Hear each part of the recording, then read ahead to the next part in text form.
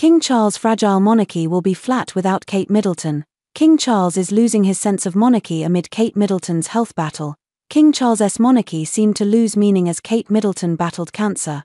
A large and important part of the system, Kate, has been absent from public engagements due to her diagnosis and chemotherapy, and things are looking difficult for everyone. Without Catherine, things seemed pretty flat, said Patrick Jeffson, Diana's former private secretary.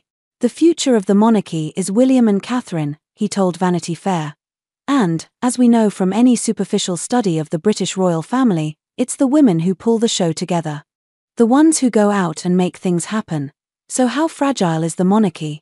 Well, it's just as fragile as Catherine, and at the moment, we don't know, he noted.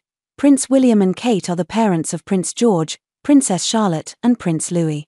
The couple married in 2011 at Westminster Abbey after a decade of dating. In September 2023, the couple were granted the titles Prince and Princess of Wales following the death of Queen Elizabeth II. King Charles and Kate Middleton healthy bond unveiled by a royal expert. King Charles' closeness to Kate Middleton during Trooping of Colour is laid bare by a royal expert. His Majesty, who found his balcony line up next to cancer-ridden daughter-in-law Kate Middleton during his birthday parade, has showcased emotional connection with the future Queen. Speaking on The Sun's royal exclusive show, royal editor Emily Nash said, "It's interesting.